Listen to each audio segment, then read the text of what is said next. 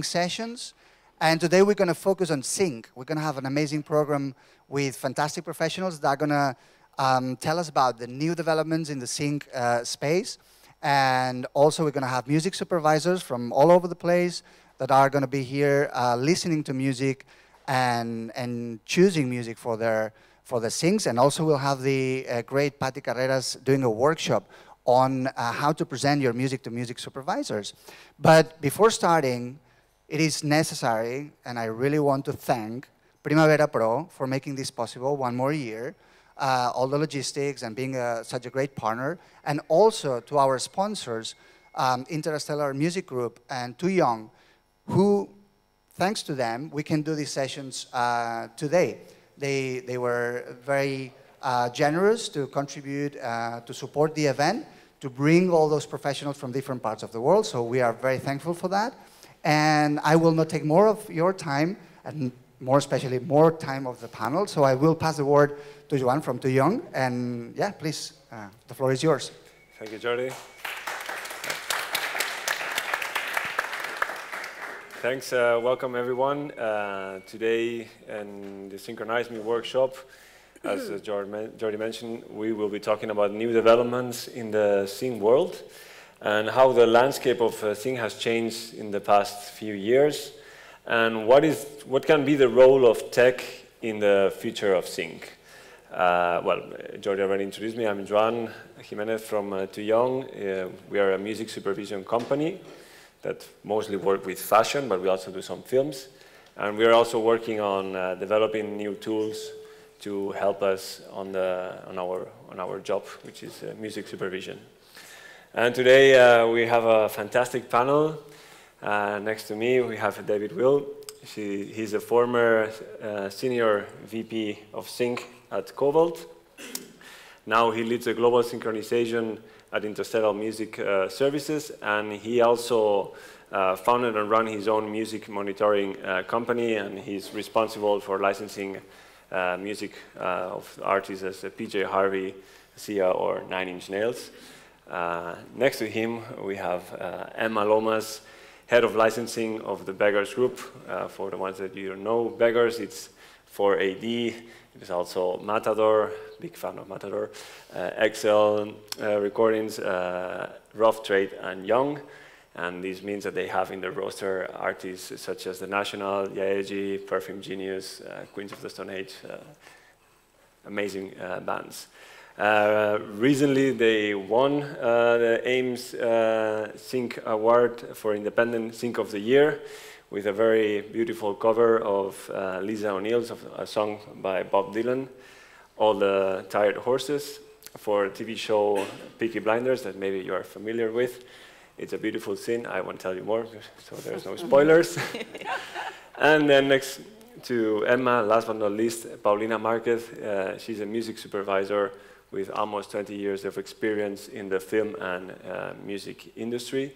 She worked for some advertisement at the beginning of her career, but now she's specialized in films and TV shows. You can see her work in Netflix TV series Elite. And not only that, she also co-founded the independent and experimental music festival Schif in Brussels.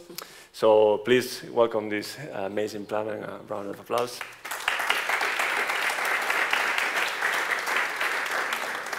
So maybe we can give a very short introduction of what music supervisor does. Maybe Paulina can give us 2 sentences or 3 of what your job is as a music supervisor for a TV show of Netflix, for example. Okay. The work of a music supervisor is basically to supervise and to propose every musical aspect within a film. So, I mean, it sounds pretty straightforward when you say it like that, but it's actually not that straightforward. Usually to propose the music for a film, before you need to understand what is the role of the music, how is the music being used within that film, and you need to create a creative concept around it, no? What's going to be the sound universe of the film. And that is usually that is usually something you come up with after long conversations and reflections you have with the director, with the score composer, with even the sound designer, no? And it's obviously affected by all the other aspects within the film.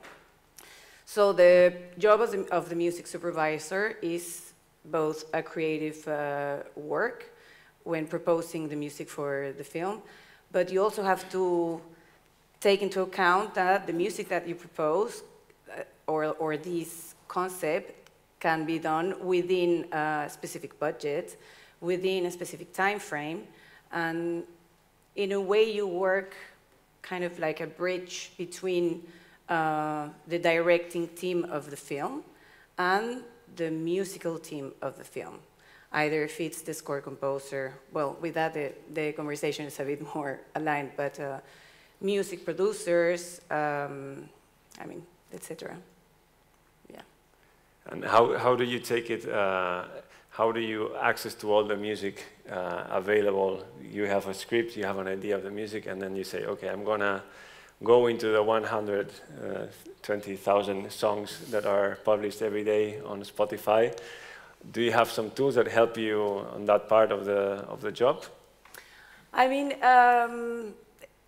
you are nurtured everywhere, no? I mean, you can suddenly be having a coffee with your friend somewhere and you listen to the song and you're like, wow, that would be amazing for this. Or you can be going through your Spotify's daily mix or weekly mix recommended, or you can go to Bandcamp or to SoundCloud. There are many different places where you can access music.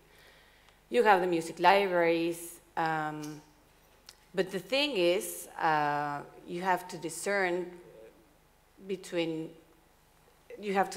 what music can really help create the musical concept of the project. So you have, yeah, of course you have different tools now that you can use. You have especially tools that I really love for, I mean, now you don't have to go with a lot of hard drives everywhere, you know, carrying your music all around, which was the case not many years ago.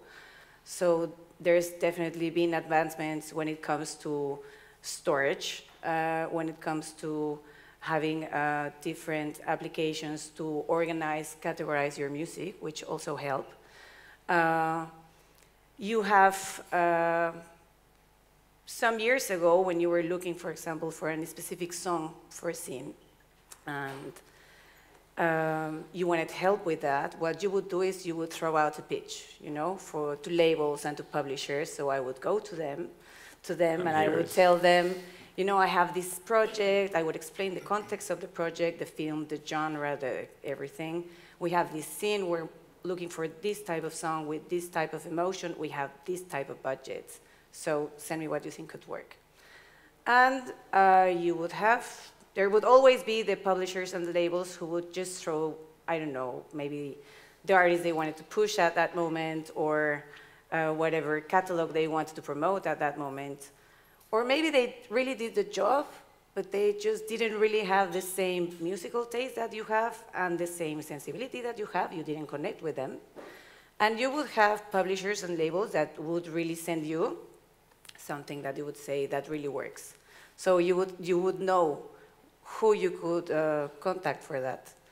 And now you have a lot of search engines that are supposed to help you to find similar tracks, no? So basically, these search engines have a lot of information tagged within the song, so you can just drop your song, and supposedly they will show you a list of options that can really work for you.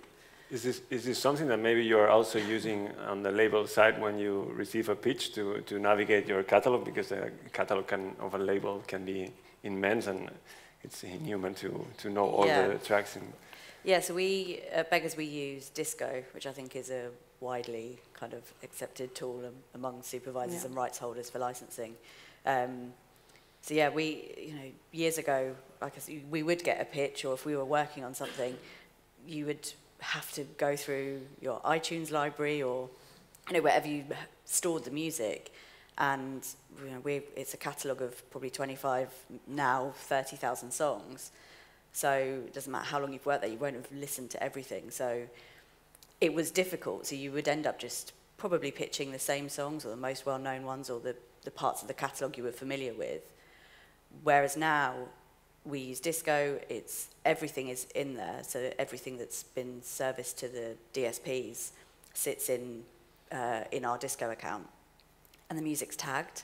So it is a great tool for us to be able to, it's improved our pitching, because we can search, you start putting a playlist together and then you can see where that song's been put in other playlists, and it's widened everyone's kind of knowledge of the catalogue as well. So yeah, we're a big fan of that platform. Would you say that this helps you also to serve the increased volume of productions? I mean, Paulina works on Netflix, so she worked with Netflix. So before you would have a movie a year which had 20, 25 cues. Now you have a TV show with 10 episodes, and each episode it lasts for 1 hour. So maybe there's already 15 cues to cover. So there's a lot of work. And also we see it on the advertisement side. We went from big campaigns, one track for TV, to a lot of content, especially aimed to Instagram, now TikTok, but with a very fast turnover. Is this something that helps you also, Disco and other tools, to serve these pitches? In the way that it does save time, so we're able to probably do more searches, but we don't use that tool for the licensing process. So it is still that, and I think that is the main change over the last few years, like the volume of work. You're just doing so many more licenses. So the pitching side of it, sometimes because we're not a very big team, sometimes that kind of has to go to the bottom of the to-do list. Because we just have so many requests. Yeah. But certainly having the tagging and making the ability to put playlists together quickly has definitely sped up the work process. Yeah, I think also something that is related then to the second part of the Paulina's work is, okay, you found the music and then you have to license it, and hopefully it comes from Beggars and everything is well and tidy, but it's not always the case. So I think David is working to help artists to organize a bit better their work. And we were talking before, maybe 10 years ago, an artist as Beyoncé or Kendrick Lamar would have 10 writers on their song, but now any kid that is doing tracks at home, they also have 10 writers, and not all of them are published or have organized or even have a contract signed. Yeah, I mean, the thing I would say is, as we've touched on, is that the velocity of sync is increasing every year. So there's more and more opportunities out there. There's Netflix, as you've already mentioned. There's more happening on Instagram and TikTok and online. And the big hero ads that we used to see, the big budget ads, there's less of those ones where the brand will make one ad per year, or maybe one ad for 24 months. Mm-hmm. They'll make 6 or 7 ads in that period now and use 6 or 7 different pieces of music, and they'll switch them out a lot. So the speed at which sync is moving is increasing, but there's increased opportunities as well. So it's kind of a bit more granular, and as Emma's said, that means there's more licensing to do, so there's a lot more administration. And for anybody here who doesn't work in sync is not just about listening to music and pitching songs to a director. That's part of the job. The other part is making sure you can clear the rights. So you need to have an organizational capability where you can look at a song or a copyright and you know who the shares are, and if they're not your shares, then maybe you know who to contact. I might reach out to Emma at some point and say, look, we've got a sync happening, can we get this moving? She might reach out to me. There's very much a collaborative element to it. So what does tech do to help organize that? I mean, Disco is a really good one because you can put notes in Disco and you can keep track of things. You can put notes in your pitching, which is, just to explain, one stop. Because everything's going quicker, if you can control both the master and 100% of the publishing, then you can basically approve that pretty quickly, or quicker than multiple parties. So there's that, if you can have one stop. And if you don't have one stop, a way of knowing who the other writers are and who to contact to clear those, I think is really important. And I just want to touch on one of the things we just mentioned, which is that Disco last week launched a new feature where you can put a YouTube link in. The music supervisor, like Paulina, might send the thing saying, we want songs like this, and it might be a YouTube link or you know, a Spotify link, but let's take a YouTube link. You can put that into Disco now, and it will search your catalog for similar songs that are tagged in a similar way. That's really, really great, providing the tagging that you have in your Disco is sort of aligned with what it's hearing on YouTube. And I'll give you a really good example of a thing that happened at a previous company that I worked at, which I won't name, is they had humans tagging music, and they had a young team come in and spend time tagging a huge catalogue of songs. And one of those people in that tagging team thought that Britpop meant British pop.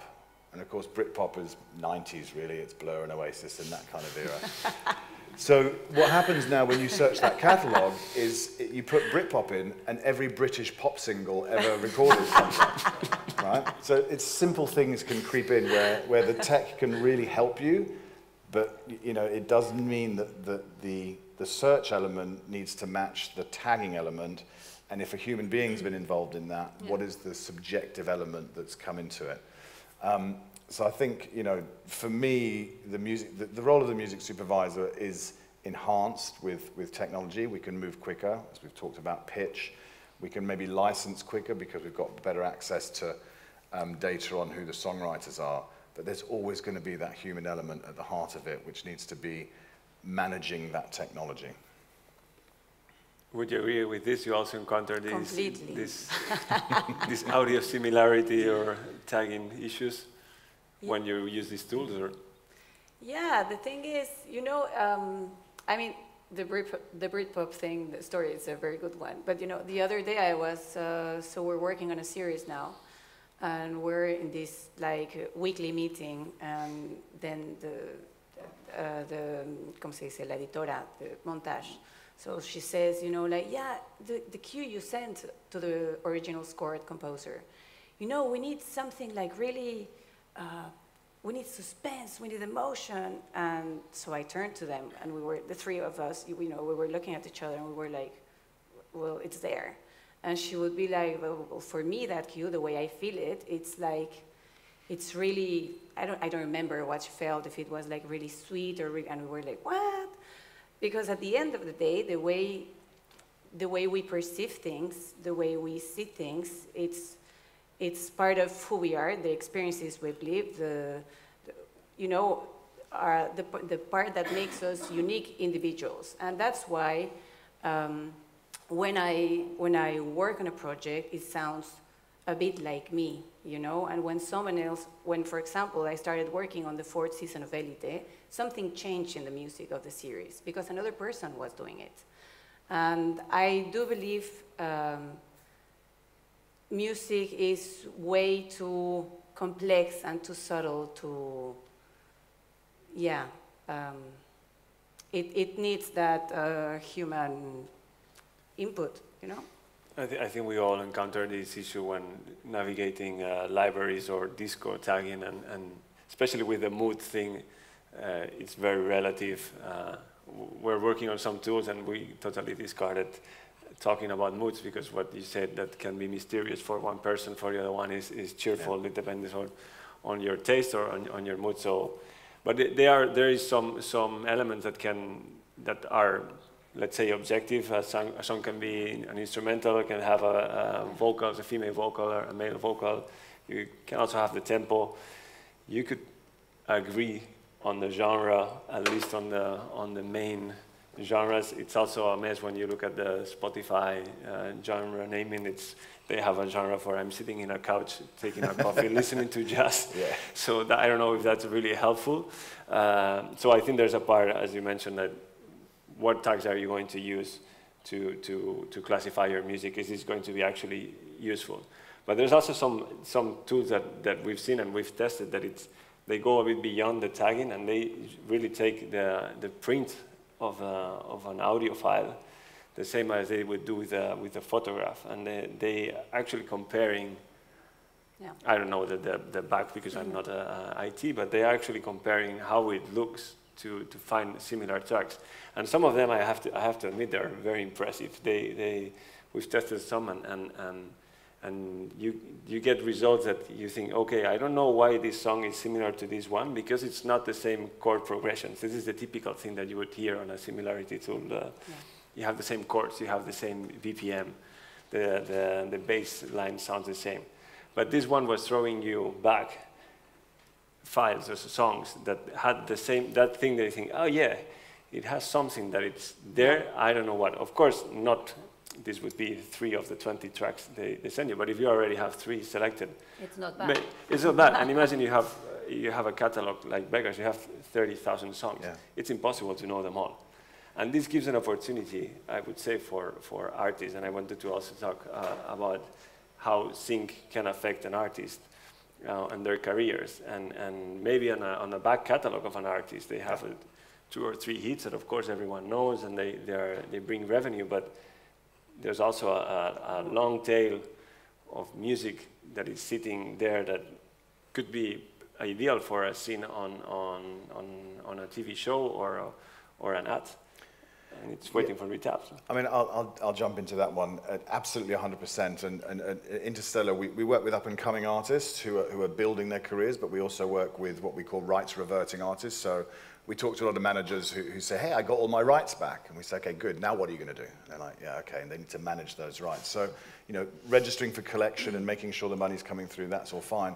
Those catalogues, though, are probably unlikely to get a marketing and promotion campaign. You know, that's something that's not going to happen. But if they can get a sync, that is a marketing and promotion campaign all in itself. So, you know, everyone talks about the Kate Bush moment that happened last year on Stranger Things, and that's great, and it's an outlier. But you can also have something that's happening under a blanket license on a popular reality TV show where people are connecting with that.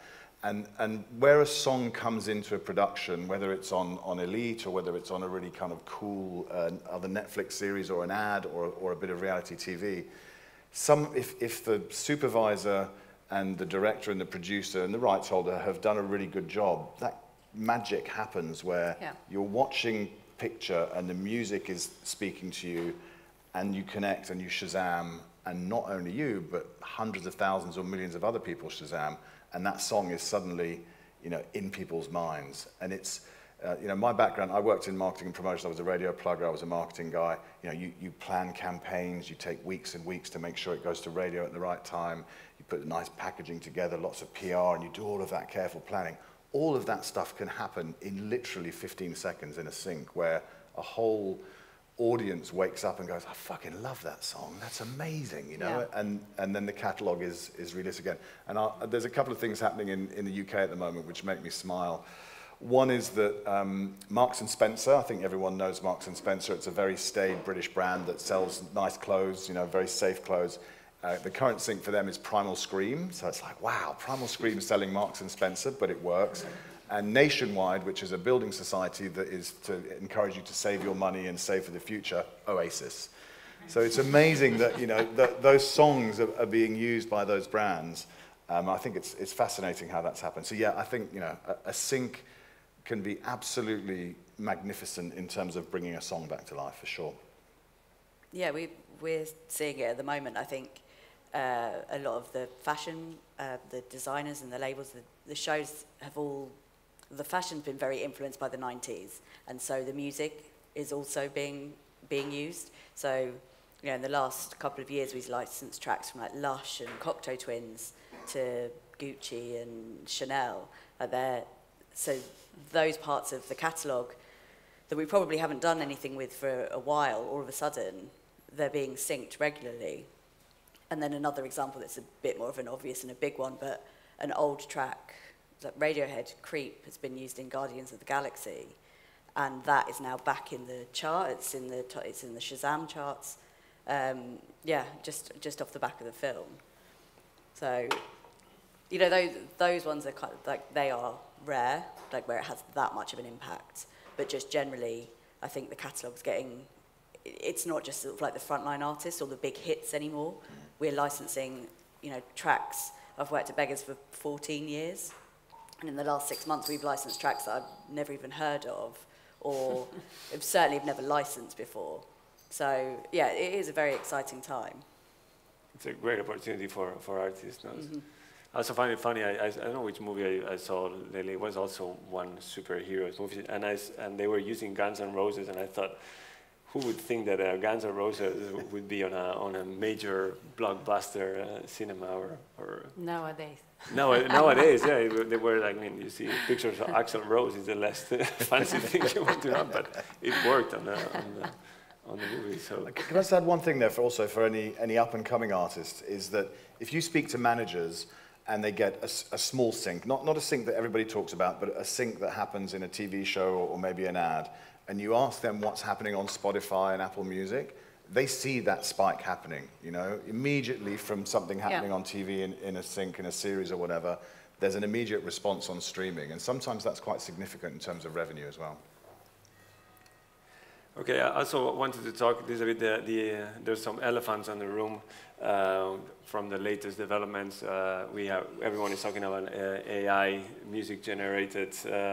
You write a pitch that you would probably send before to a label, and it brings back some music. It doesn't really work right now well, but what are your thoughts? Is there something there that can disrupt? You think, I mean, of course, we all think that artists are a different league, but what are your thoughts on these new techs? I don't know. I mean, the way I see it is, I think if we treat them as I think they, I mean, I think we should treat it as another tool, you know, as a tool that we can access and that we can use, as long as we are aware that the human input that we were talking about, essentially, you know, we were talking about creative arts here, we're talking about film, we're talking about cinema, we're talking about music, we're talking about ways of expression. And I believe that if we consider AI and all types of applications and technological developments as tools we can access, but ultimately we discern on how we use them and what we take from them. I don't know, I think it's not as scary as it sounds, but maybe I'm wrong. We'll see in 5 years who's in this panel. Yeah, exactly. Some robots. I think if you look at ad pitches, which I'm sure we've all seen, like the words that they use, they come up again and again. And so I think if you put those words into, you know, if AI was to then do a search or, you know, whatever based off those, when you get an ad pitch and then you see what, and you put your selection through and then you see what they finally chose, it never matches up because they're using words and like you've said before, it means something different to everybody. So they put down what they think, and then part of being a rights holder and having done this for a long time, you kind of learn to read between the lines and what you think they might actually mean, not what they've said. Yes. Because 95% of ad briefs are looking for uplifting Yes. emotive Favorite. music, yeah. Crescendo. Exactly. Yeah. So I think we will always need that. The tech stuff is great and it is a good tool, but I think because music is so subjective, it's always going to need a human element, which is, you know, what we've said. I think also now, it also misses the whole context of a brief. It can bring you back some music, but it doesn't know the client, it doesn't know the history of that director in a movie or a brand. What have they been using? What's the image behind? So it can serve you some music. Okay, this is a pop rock uplifting, great. Yeah. But it doesn't match the image or it doesn't match the brand. And this is something that not only I would say it's a human thing, but it's also a relation with a director, with a client, if it's a brand, and with the right holders as well. When we contact you, we have a relation. That's the thing with the tech. It just brings back a search. It's not necessarily going to be aware that a certain band wouldn't touch advertising at all, or you know, with the rights holders might only have a certain territory for, you know, all of that stuff that's knowledge based.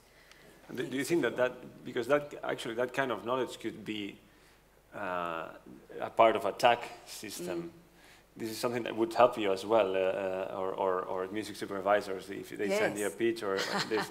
No, we encountered this situation at Too Young some years ago where we had secure a song for an ad, for a beer app. And it was a good money. It wasn't something small. And the day before launching it, the artist declined because he was because of religious reasons. So. And they didn't know on the label. So this is something that shouldn't be so difficult if you have a management team and that's really interesting. That, and I think one of the things that futurists might say to you is you'll never have that problem with AI music because it's never going to say no, right? Which is kind of interesting. But I meant more. I meant more for actual music, for music that artists created, but that you have. Okay, these artists have this set of tracks. He's okay with, or she's okay with having it on a car ad, but they don't want to have it on an alcohol or sex or violence. To insert it in the metadata of the song, so you know it up front. Yeah, that's what you mean. I think it wouldn't be so difficult. Yeah, it wouldn't be bad.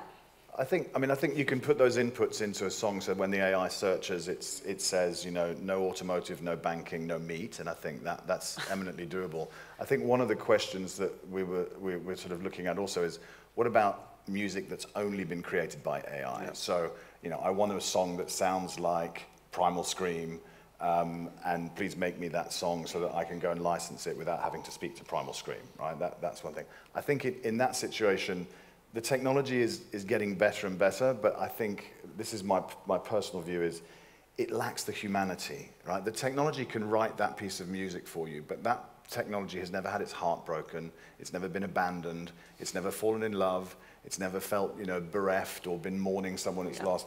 And I think that's, as human beings, I think we all feel that when we hear a piece of music that connects with us, it's because a human being made it, and they opened up their pain and their life and their living to us. And so that, I think, is one of the things that maybe, in certain respects will never be part of AI-generated music. I think also there's another thing that happens quite often with directors and producers and an ad agency specifically, is you present a song and they immediately go and look for the artist. And if the artist is touring and playing the coolest indie venue just round the road from them, that's good, right? If the artist is in the press, that's good. If the artist is a living, breathing entity that has an Instagram and a TikTok and all kinds of stuff happening, that's good. If they search and they hit a brick wall because it's AI, and I know there's avatars and all that stuff coming too, but it's AI, it doesn't tour, doesn't really have a sort of social media platform, isn't speaking about mental health issues or whatever that thing is,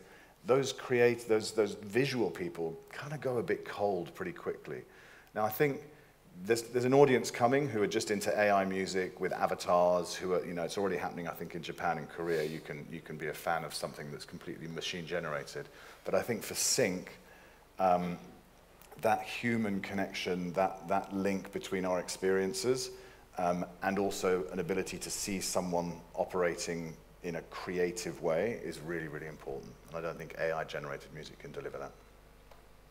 I think we all agree on this. Yeah.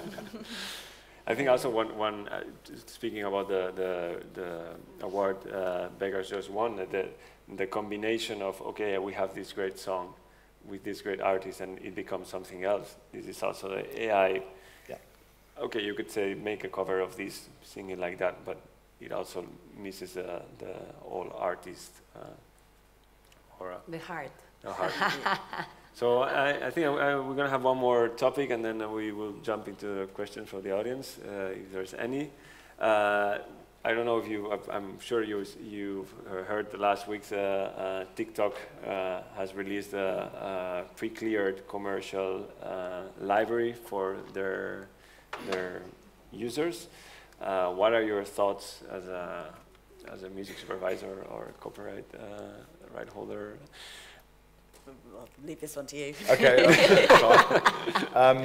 So for those that don't know, there's the general music library on TikTok where you can make your cat video, your dancing video, and use music. No brands involved. That's fine. You can use that for free. There's now a commercial music library where rights holders like myself or ourselves can pre-clear music to go into the commercial music library, and they're saying that, you know, hundreds of thousands, if not millions of brands can then use that music at a pre-approved rate, and some of that money will flow back to the songwriter and to the recording artist. So it's a really interesting one, because on TikTok, brands arrive, they're trying to hit a moment, they're moving really, really quickly, they make a quick bit of content, and they want to license some cool music. And as soon as they hit that, want to license some cool music, they hit the old system of, okay, let's write it all out, let's take it to the rights holders and get an approval. It takes a few days, let's come back to you, let's agree a fee and negotiate. And they're like, I need to do this today, right? So the pre-clear, the CML, the content, the commercial music library, allows us as rights holders to put music into that library for people to access. And there's a couple of case studies that they show where that music gets used, and because it's TikTok, hundreds of millions of people, sometimes billions of people, come across the piece of music. So it's really interesting. I think you cannot ignore the opportunity on TikTok. You cannot ignore the audience size on TikTok. You cannot ignore the transformative potential of your song being used there. But you also need to protect your copyright and your songwriter and your artist at the same time. So it's a bit of a balance. You know, we're definitely going to check it out and put some music up there. Not all of our music, but we're going to put some music in there. And I suspect, I have an optimistic view that actually for certain artists, this will be an amazing opportunity to have their music used in small, quick-moving campaigns that they wouldn't otherwise be able to access through TikTok. And no matter what you think about of TikTok, its place in the music world right now is you know, it's huge, and it's transformative for a lot of people. So, yeah, I think, you know, I'll finish on this with the tech. You know, we all come from, we're all music fans. This is what we grew up as music fans, sharing music with friends. That's what our passion was. We end up as music supervisors working in this thing, and I personally feel blessed. I think everybody else does as well. I've lost my thread completely. Just that. The microphone. Thank you, I'm back. You know, the opportunities for artists are changing, and we have to change with them, and we have to try and make sure that we access those opportunities for them. I think that's the point I was trying to make. And it always takes some time, you know, when you hit a new media and you have to see in which way you're going to organize it. For example, it's happening now with Metaverse, no? Like when I work with Netflix, they don't really ask us to clear anything related to that, but now with Amazon, it happens.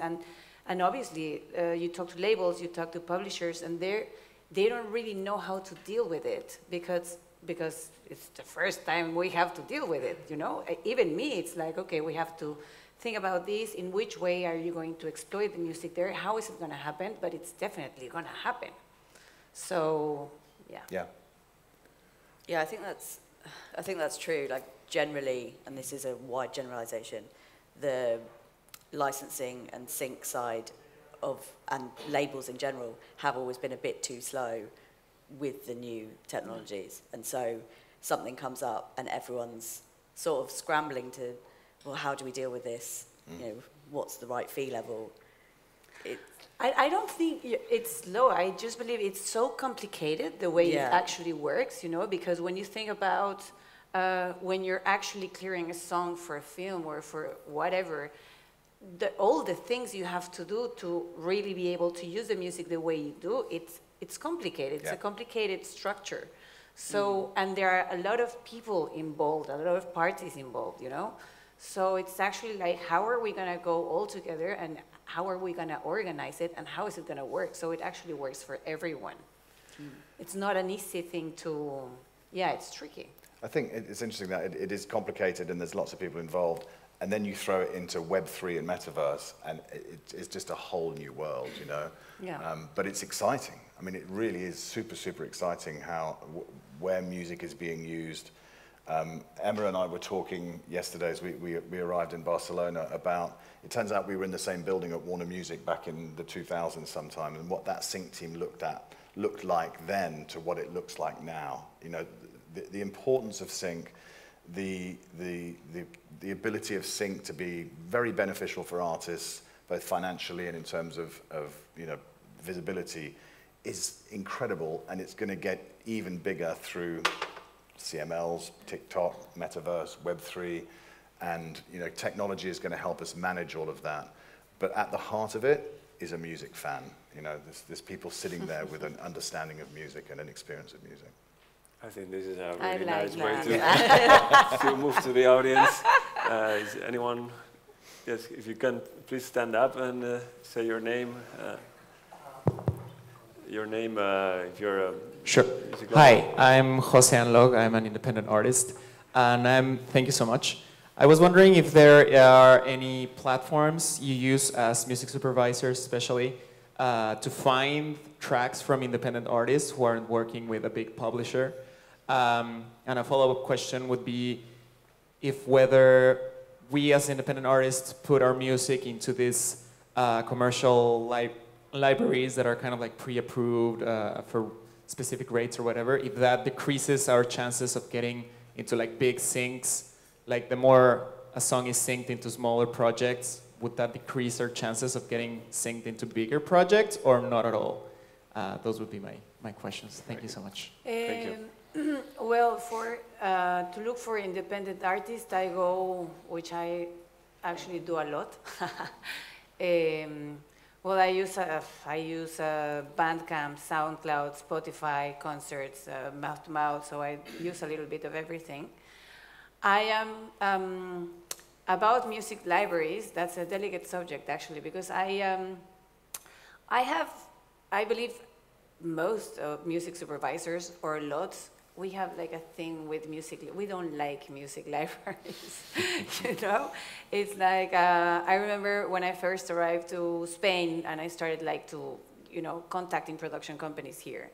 And they would tell me music actually got a pretty small % of the budget, and they would like musicalize a lot of the films with like library music. I was like, that really hurts my heart.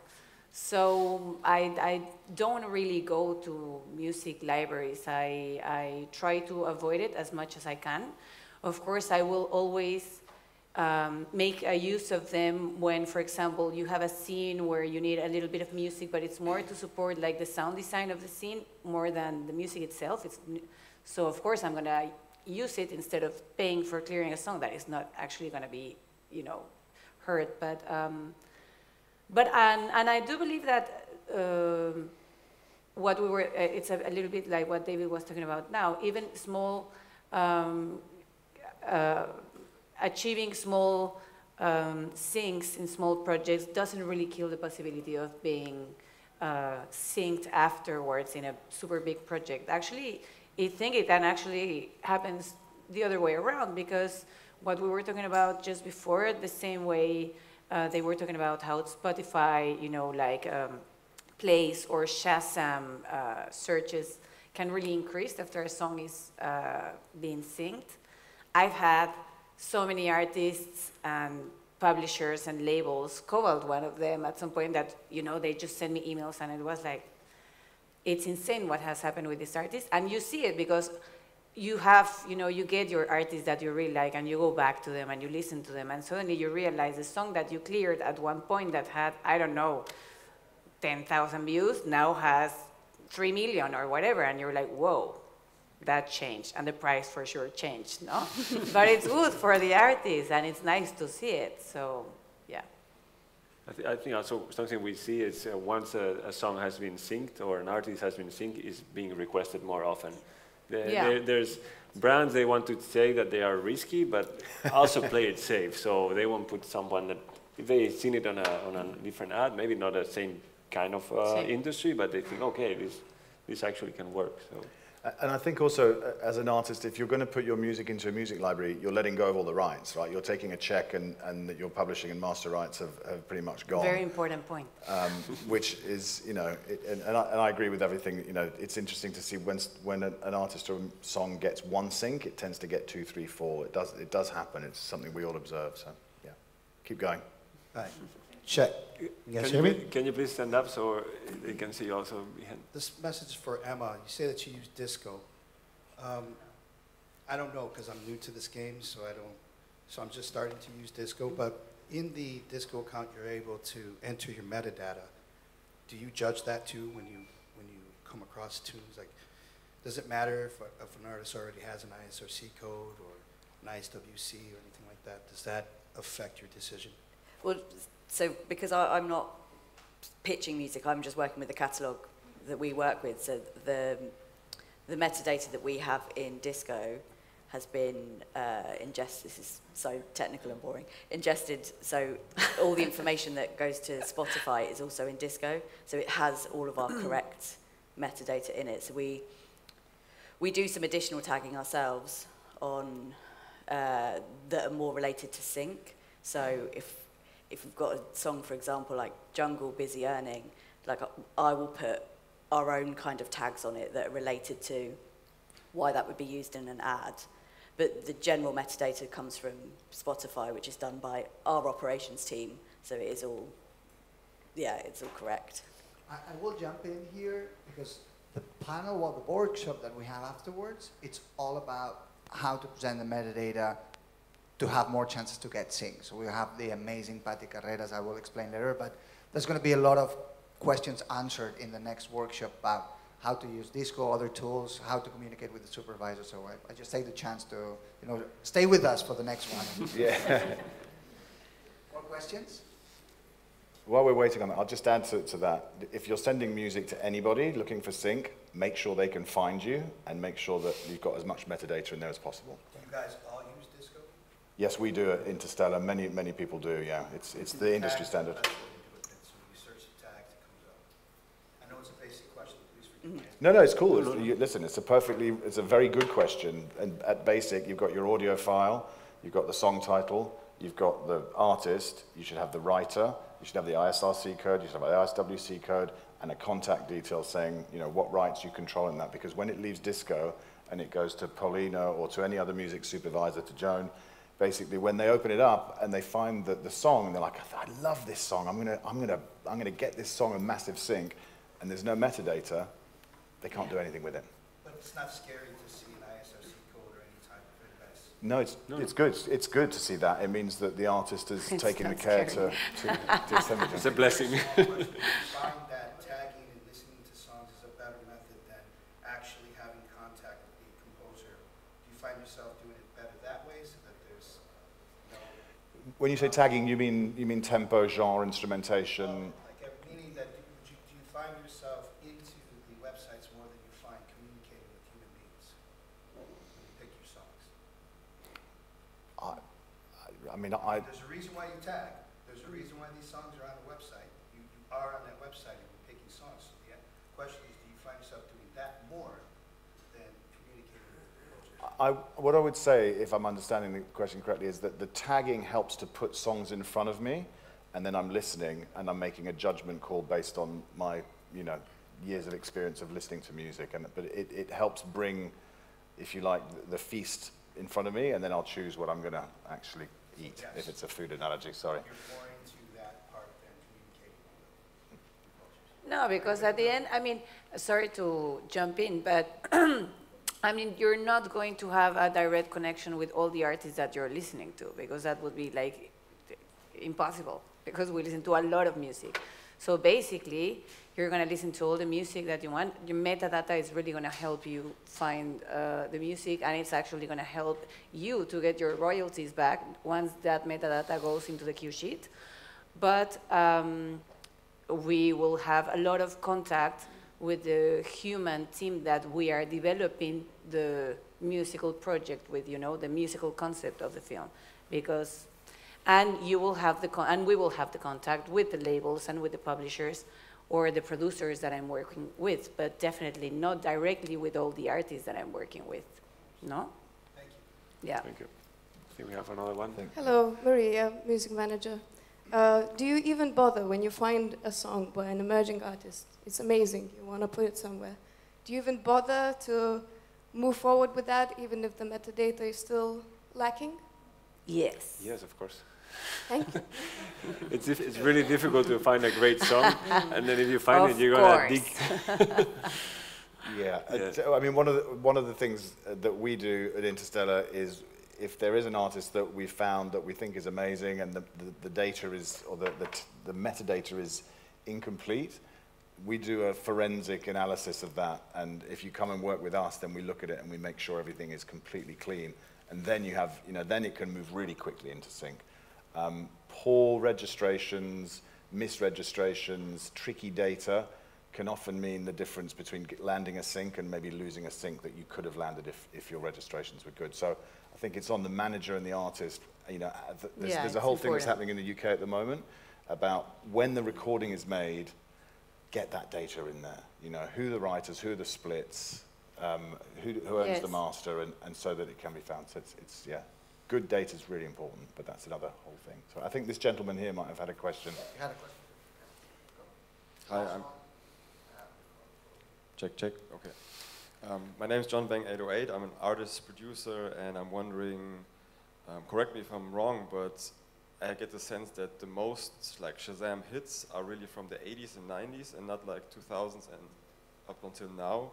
Is there like a reasoning behind it? What is your feeling on that? Like, is it harder for newer stuff to like really have an impact? Is that right? I don't know is that a statistic that Yeah, Shazam no sees idea. more 80s or 90s things? That's interesting. I have a feeling that more the 80s and 90s are really like having an impact on Shazam charts. I think Emma mentioned it before. I think there's a moment now when The the revival. 90s is very much a kind of trendy, kind of cool thing, and people are looking back at that era. So that might explain that. Or other way put, is there like a big hit from the 2000s or the 10s that had like a same impact as the Stranger Things 1 or 3? Yes, the short answer is yes, absolutely, and it may not be that they got all the PR that Kate Bush did. I don't think we have time at the moment. We had an artist who was a contemporary artist in 2019, and she got a placement in a reality TV show and ended up selling 900,000 copies on the back of the Shazam thing that just happened off the back of that. So it can happen at any moment. It doesn't have to be Kate Bush from 1978, I think, is when that record came out. Maybe I'm wrong about that. Or, yeah, or something from the 90s. A sync can connect with a mass audience at any point. I'm just trying to think of there's tons of really good examples of those, but yeah, I think It's just making that magic happen, no? Yeah. I think, and the 80s and 90s thing, I think, is a trend at the moment. But yeah. Brilliant. Well, thank you so much for this panel. Really, really appreciate it. I hope that you enjoyed it as much as I did. And as I mentioned before, after this panel, we're going to have the fantastic Patti Carreras, one of the, or if not the best music supervisors in Mexico. And she's saying, no, why you said that? No pressure. Okay, sorry, Patti. Okay, that's a subjective analysis of my limited knowledge, but anyway. She's definitely a great communicator, and she's going to be telling us, explaining which is the best way to communicate to music supervisors. Metadata, what type of metadata you need to put in, how you should actually communicate. It's an email, it's in another way. So she's going to explain to us and uncover some of the mysteries of the communication in a panel that is called, or a workshop that is called Supervisors Do Not Have Superpowers. But yeah, that's going to be like in 5 minutes. You can grab a coffee, some water. But before that, please, a round of applause for our panelists. Bravo, chicos. Well done. Nicely done. Thank you. Yeah, thank you. Thanks, Emma. Paulina.